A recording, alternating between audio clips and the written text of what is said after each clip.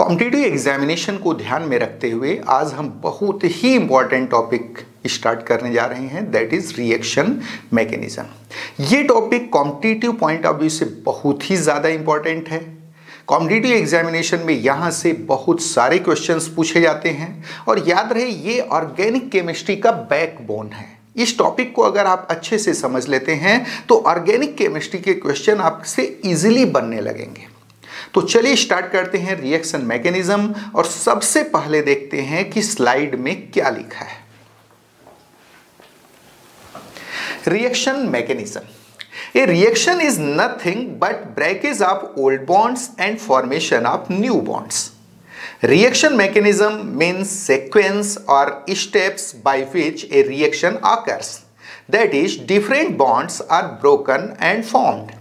In general, in a chemical reaction, there is a substrate molecule which is attacked by an attacking reagent to form a highly reactive reaction intermediate that reacts further to give final products. तो आप देखेंगे chemical reaction है क्या। याद रहे chemical reaction is nothing but breakage of old bonds and formation of new bonds. रासायनिक अभिक्रिया कुछ नहीं है, केवल पुराने बॉन्ड्स का टूटना और नए बॉन्ड्स का बनना है। किसी केमिकल रिएक्शन में जो पुराने बॉन्ड्स हैं वो टूटते हैं और नए बॉन्ड्स बनते हैं। इसी को हम क्या नाम देते हैं? केमिकल रिएक्शन नाम देते हैं। आप देखेंगे कि रिएक्शन में इन जनरल एक सबस्ट्रेट मॉलिक्यूल होगा, एक आधार अणु होगा जिस पर अटैकिंग रिएजेंट अटैक करता है और अटैकिंग रिएजेंट के अटैक करने के बाद एक हाईली रिएक्टिव रिएक्शन इंटरमीडिएट बनता है, अभिक्रिया माध्यमिक बनता है जो आगे रिएक्शन करके फाइनल प्रोडक्ट देता है। तो आपने क्या देखा? केमिकल रिएक्शन क्या है? केवल पुराने बॉन्ड्स का टूटना और नए बॉन्ड्स का बनना है। साथ में आपने देखा कि रिएक्शन मैकेनिज्म का क्या मतलब है। तो कोई भी रिएक्शन इन जनरल बहुत सारे स्टेप में कंप्लीट होता है। ये जो डिफरेंट स्टेप्स हैं, जिन स्टेप्स में रिएक्शन कंप्लीट हो रहा है, उनका जो सीक्वेंस है, इसी को हम रिएक्शन मैकेनिज्म के नाम से जानते हैं, अभिक्रिया की क्रिया विधि बोलते हैं। देखिए क्या लिखा है, reaction mechanism means the sequence और steps by which A reaction occurs, that is different bonds are broken and formed. यानी अभिक्रिया के दौरान डिफरेंट बॉन्ड्स किस क्रम में टूट रहे हैं और बन रहे हैं, वही सीक्वेंस क्या कहलाता है? रिएक्शन मैकेनिज्म कहलाता है। आपको बताया गया कि रिएक्शन में इन जनरल एक सबस्ट्रेट मॉलिक्यूल होगा। इस सबस्ट्रेट मॉलिक्यूल के ऊपर अटैकिंग रिएजेंट अटैक करेगा। आफ्टर अटैक एक हाईली रिएक्टिव रिएक्शन इंटरमीडिएट बनेगा और वह इंटरमीडिएट फर्दर रिएक्शन करके फाइनल प्रोडक्ट बनाएगा। देखिए क्या स्कीम है रिएक्शन मैकेनिज्म की। यहां पर आपको स्कीम शो की गई है। किसी भी रिएक्शन में इन जनरल एक सबस्ट्रेट मॉलिक्यूल होगा, एक आधार अणु होगा। इस सबस्ट्रेट मॉलिक्यूल के ऊपर अटैकिंग रिएजेंट यानी आक्रमणकारी अभिकर्मक अटैक करेगा।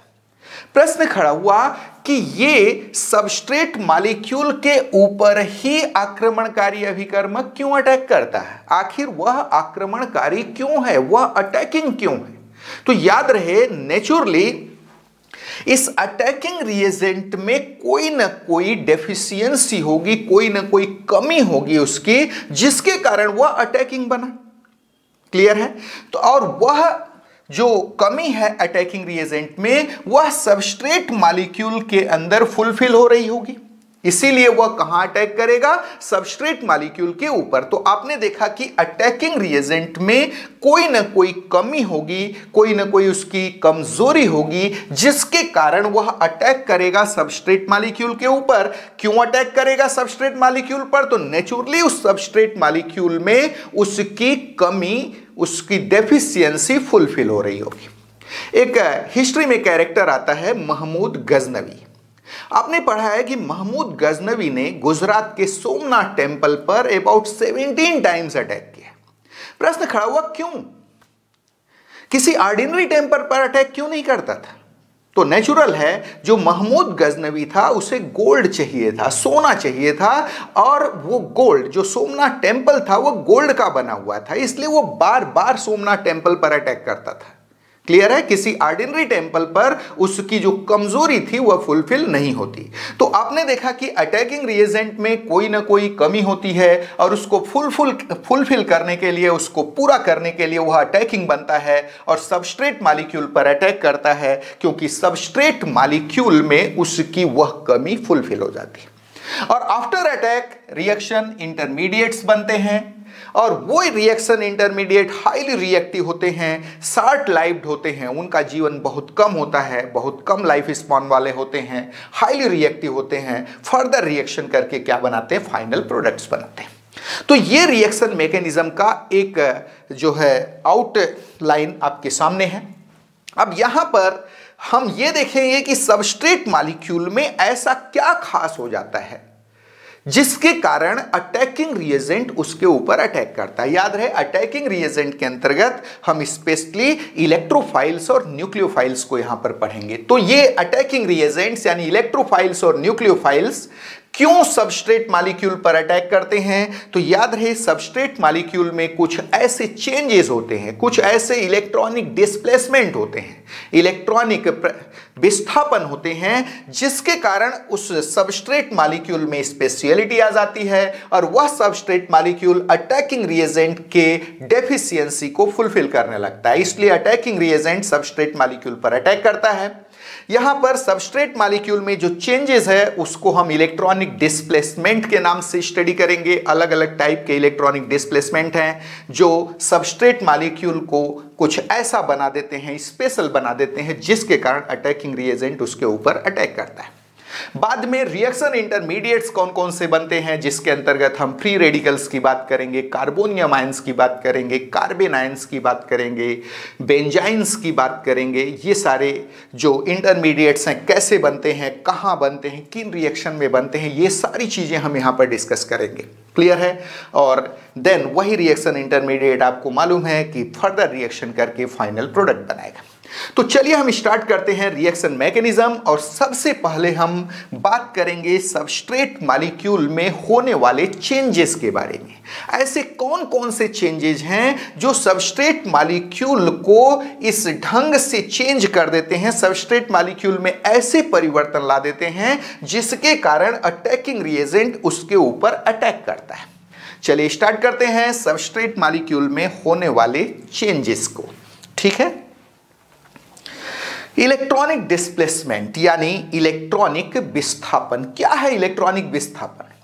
याद रहे, इलेक्ट्रॉन का अपने ओरिजिनल पोजीशन से डिस्प्लेस्ड हो जाना, अपने ओरिजिनल पोजीशन से हट जाना, क्या कहलाता है? इलेक्ट्रॉनिक डिस्प्लेसमेंट कहलाता है। याद रहे, ये सारे इलेक्ट्रॉनिक डिस्प्लेसमेंट कहां पर हो रहे हैं? तो सबस्ट्रेट मॉलिक्यूल के अंदर। और इसी डिस्प्लेसमेंट के कारण सबस्ट्रेट मॉलिक्यूल में कुछ स्पेशियलिटी आएगी, कुछ उसके यूनिक फीचर्स हो जाएंगे, जिसके कारण अटैकिंग रिएजेंट यानी इलेक्ट्रोफाइल्स और न्यूक्लियोफाइल्स उसके ऊपर अटैक करेंगे। तो क्या है इलेक्ट्रॉनिक डिस्प्लेसमेंट? इलेक्ट्रॉनिक विस्थापन, the dislocation of electrons from their original position in a molecule is called electronic displacement। यानी किसी मॉलिक्यूल में इलेक्ट्रॉनों का अपने मूल स्थिति से, अपने ओरिजिनल पोजीशन से डिसलोकेलाइज हो जाना, अपने पोजीशन से विस्थापित हो जाना, हट जाना, क्या कहलाता है? इलेक्ट्रॉनिक डिस्प्लेसमेंट, इलेक्ट्रॉनिक विस्थापन कहलाता है। It may be of following types. आप देखेंगे कि इलेक्ट्रॉनिक विस्थापन इन जनरल दो कैटेगरीज के होंगे। एक को हम बोलते हैं कि परमानेंट डिस्प्लेसमेंट, जो मॉलिक्यूल में परमानेंटली ऑपरेट करेगा, मॉलिक्यूल में हमेशा ऑपरेट करेगा, चाहे मॉलिक्यूल रिएक्शन कर रहा हो या न कर रहा हो। इसको हम क्या नाम देते हैं? परमानेंट डिस्प्लेसमेंट, स्थायी विस्थापन। याद रहे, परमानेंट डिस्प्लेसमेंट की एक विशेषता है, परमानेंट डिस्प्लेसमेंट मॉलिक्यूल के रिएक्टिविटी को बढ़ा भी सकता है, घटा भी सकता है। ये दोनों कर सकता है, कभी बढ़ाता हुआ नजर आएगा तो कभी घटाता हुआ। वहीं दूसरी टाइप का जो डिस्प्लेसमेंट है जिसको हम टेम्पररी डिस्प्लेसमेंट बोलते हैं यानी अस्थायी विस्थापन बोलते हैं। अस्थायी विस्थापन यानी टेम्पररी डिस्प्लेसमेंट तब काम करेगा जब मॉलिक्यूल रिएक्शन करना शुरू करेगा। जब सबस्ट्रेट मॉलिक्यूल के पास अटैकिंग रिएजेंट आएगा तब वह स्टार्ट होगा, काम करना शुरू करेगा और वह हमेशा रेट ऑफ द रिएक्शन को बढ़ाएगा, अभिक्रिया की दर को बढ़ाएगा। क्लियर है? तो ये दो टाइप के इलेक्ट्रॉनिक डिस्प्लेसमेंट कौन कौन से, परमानेंट डिस्प्लेसमेंट और टेम्पररी डिस्प्लेसमेंट। अपने को देखना यह है कि परमानेंट डिस्प्लेसमेंट कौन कौन से हैं। कॉम्पिटिटिव एग्जामिनेशन में एक बहुत ही खास क्वेश्चन बनता है कि which of the following is permanent displacement और which one is temporary displacement. तो अपने को देखना है कि परमानेंट डिस्प्लेसमेंट के अंतर्गत कौन कौन से डिस्प्लेसमेंट आते हैं और टेम्पररी डिस्प्लेसमेंट के अंतर्गत कौन कौन से डिस्प्लेसमेंट आते हैं। देखते हैं स्लाइड में क्या लिखा है। परमानेंट डिस्प्लेसमेंट यानी स्थायी विस्थापन। It operates permanently in the molecule no matter they are reacting और नॉट। इट में इंक्रीज और decrease the rate of the reaction. तो आपने देखा कि परमानेंट डिस्प्लेसमेंट मॉलिक्यूल में परमानेंटली ऑपरेट करते हैं, सदैव कार्य करते हैं, चाहे मॉलिक्यूल अभिक्रिया कर रहा हो या न कर रहा। और साथ में आपने देखा कि इट में इंक्रीज और decrease the rate of the reaction. ये अभिक्रिया की दर को बढ़ा भी सकते हैं और घटा भी सकते हैं। और इसके अंतर्गत एग्जाम्पल कौन कौन से हैं तो याद रहे हम यहां पर बात करेंगे इंडक्टिव इफेक्ट की यानी प्रेरणिक प्रभाव, मेसोमेरिक इफेक्ट यानी मेसोमेरिक प्रभाव जिसको हम रेजोनेंस इफेक्ट भी बोलते हैं, और तीसरा हाइपर कंजुगेशन। याद रहे ये तीनों इफेक्ट परमानेंट इफेक्ट यानी परमानेंट डिस्प्लेसमेंट के अंतर्गत आते हैं। कौन कौन से तो पहला आपने देखा इंडक्टिव इफेक्ट प्रेरणिक प्रभाव, मेसोमेरिक और रेजोनेंस इफेक्ट, क्लियर, और तीसरा है हाइपर कंजुगेशन जिसको हिंदी में अति संयुग्मन बोलते हैं। ये तीनों परमानेंट डिस्प्लेसमेंट हैं। क्लियर है? आगे बढ़ते हैं। टेम्पररी डिस्प्लेसमेंट अस्थायी विस्थापन।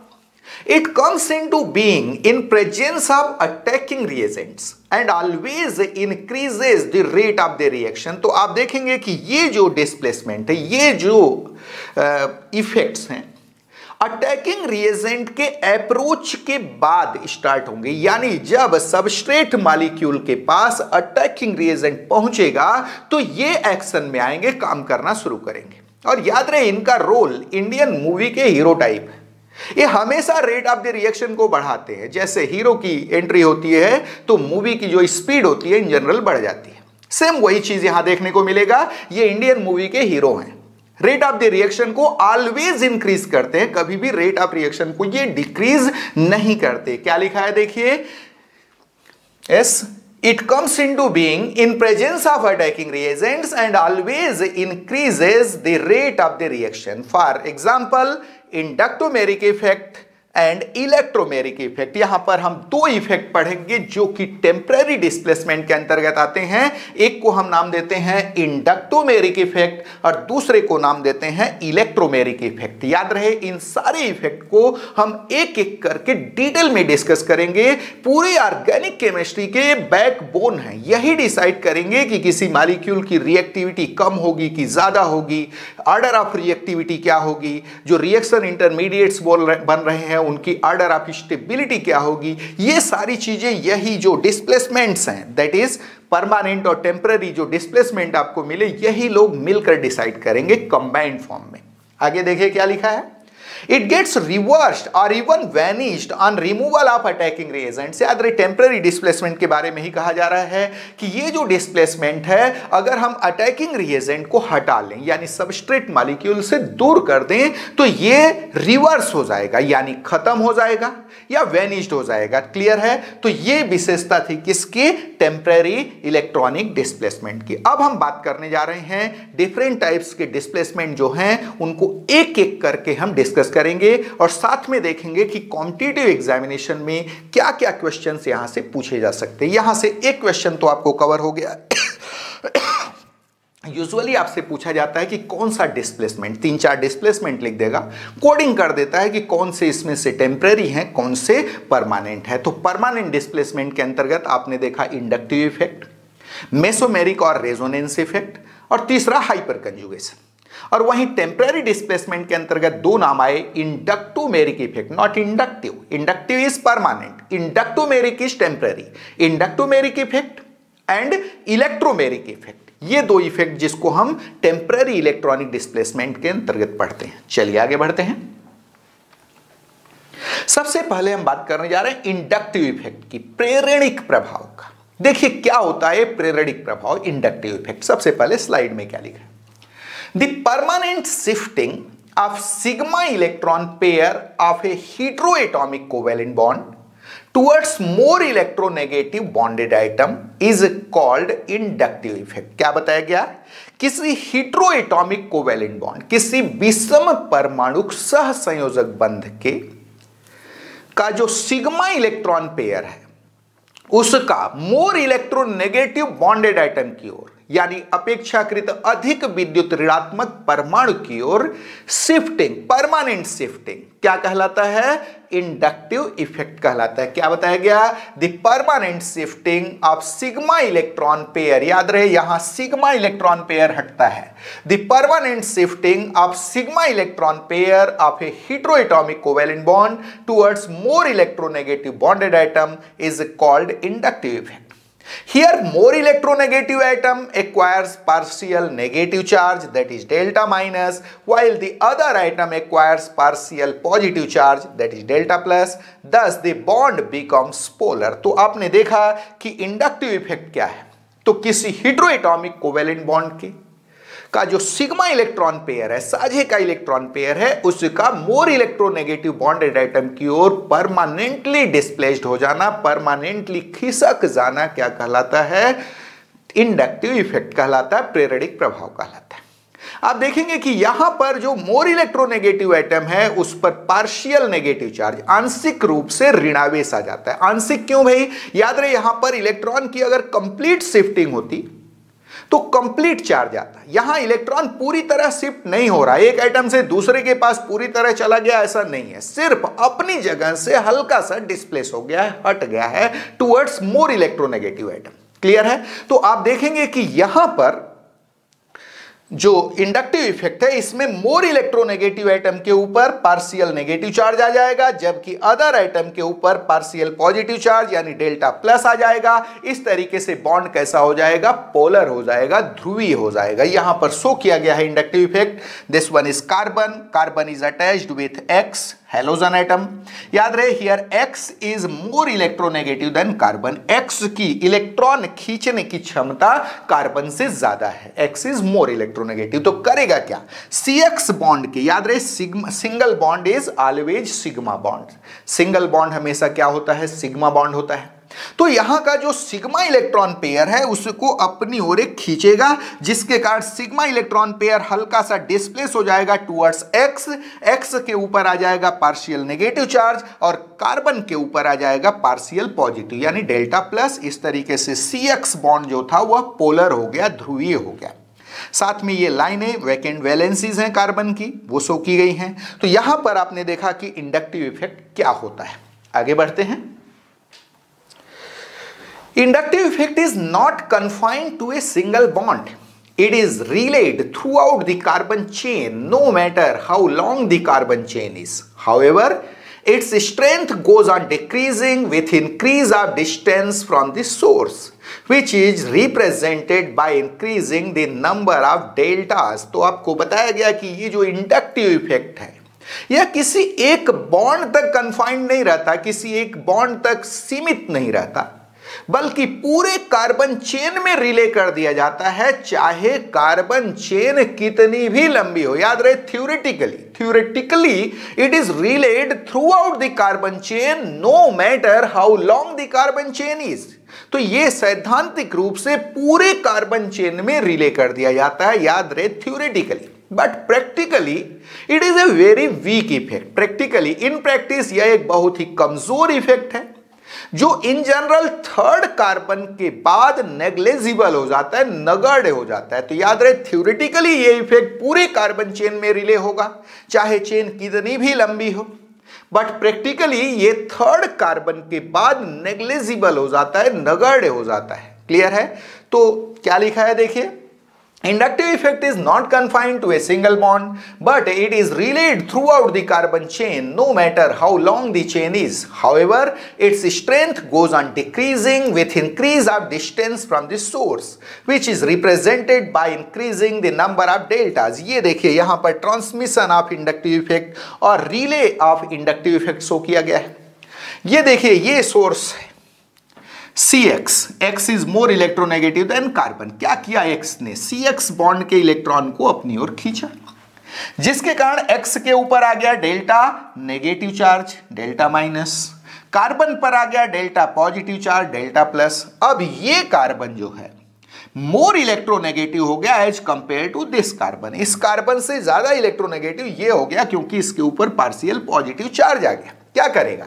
इस C सिंगल बॉन्ड C के इलेक्ट्रॉन को ये कार्बन अपनी ओर खींचेगा, जिसके कारण यहां का इलेक्ट्रॉन डिस्प्लेस होगा टुवर्ड्स कार्बन, और इस कार्बन पर भी पॉजिटिव चार्ज आएगा लेकिन यहां के रेस्पेक्ट में थोड़ा सा कम, तो उसको हम डबल डेल्टा प्लस लिख दिए। याद रहे जितने ज्यादा डेल्टास बढ़ते जाएंगे मतलब चार्ज उतना घटता जाएगा, इफेक्ट उतना कमजोर होता चला जाएगा।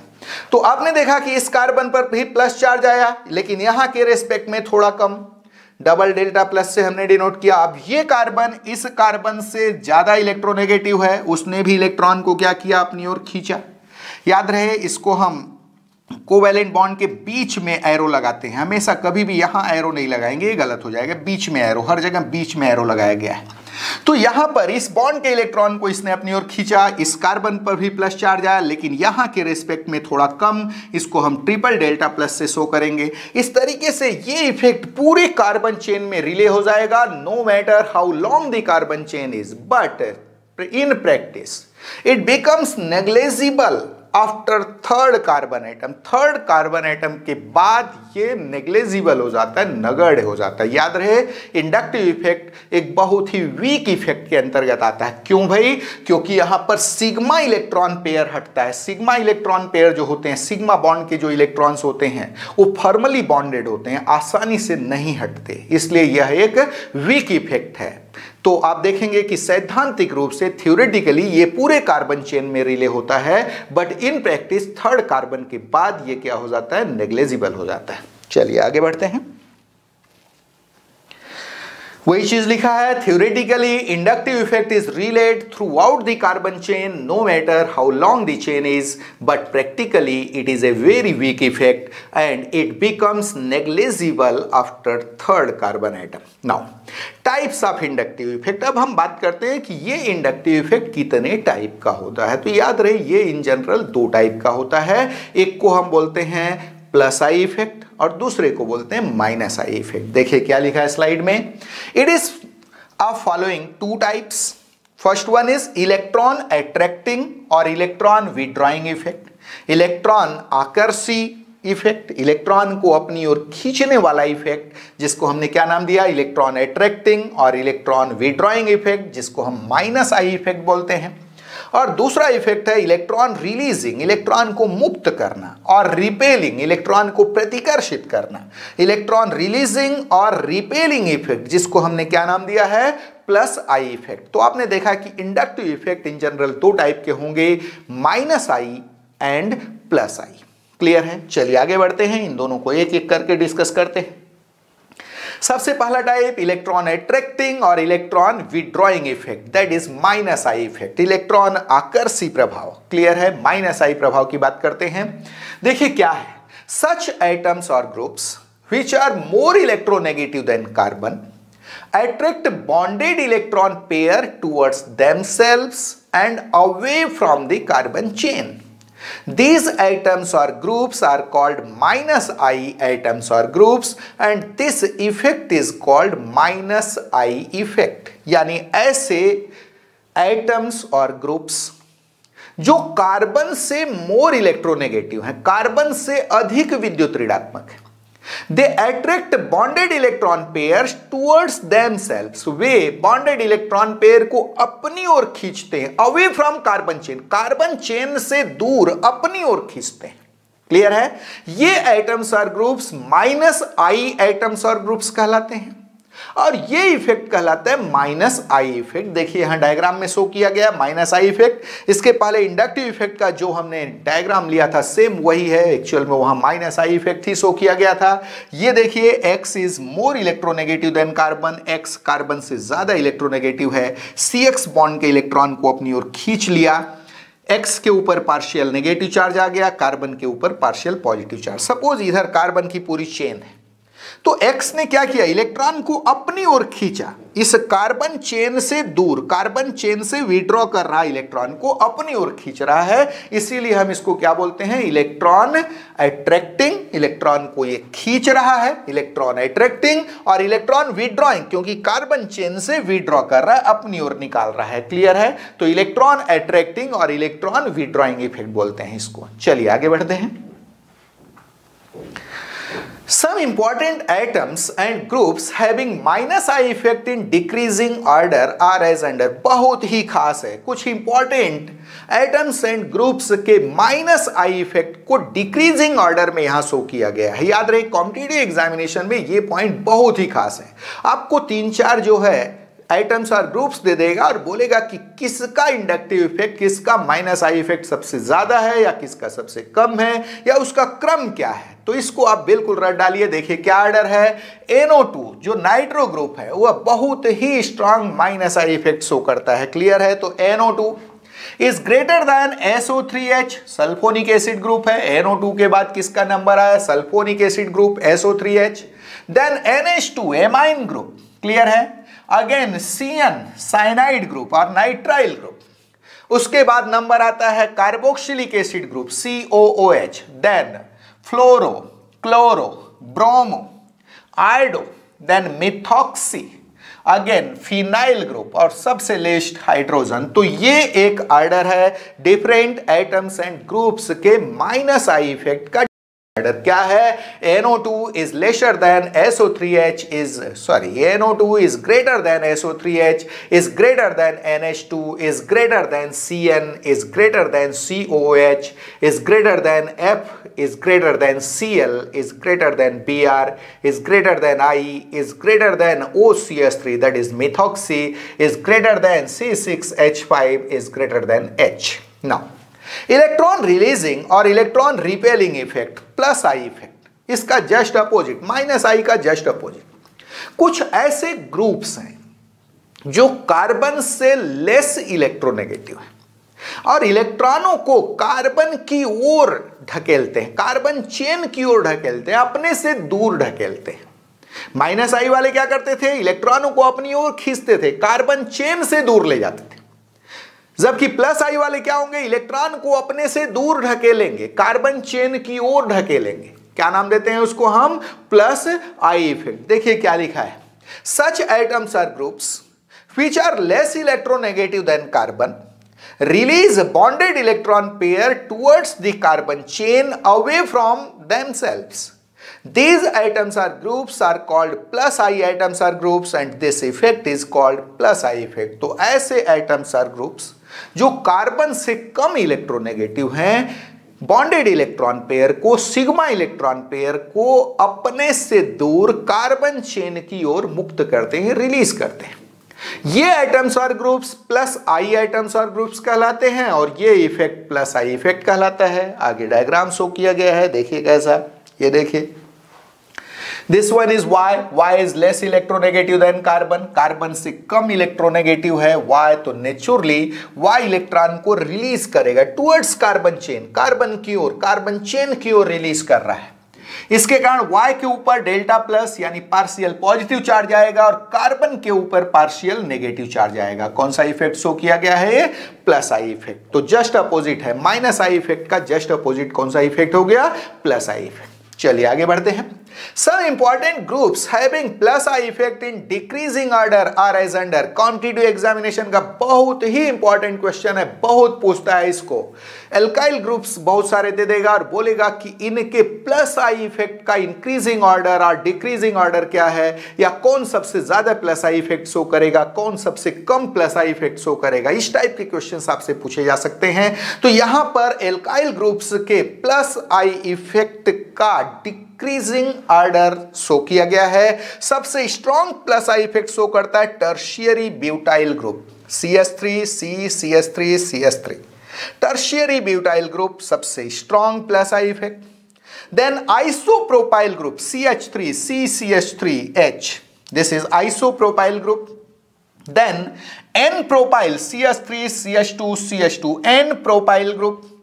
उसके बाद नंबर आता है ethyl group CH3 CH2, this is ethyl group. और सबसे कम प्लस आई इफेक्ट कौन शो करता है यहां पर, तो मिथाइल ग्रुप CH3 ग्रुप। ये है डिक्रीजिंग आर्डर एल्काइल ग्रुप्स के प्लस आई इफेक्ट का। सबसे strong plus I effect tertiary butyl, then isopropyl, then normal propyl, N propyl, then ethyl और देन मिथाइल का नंबर आता है। चलिए आगे बढ़ते हैं।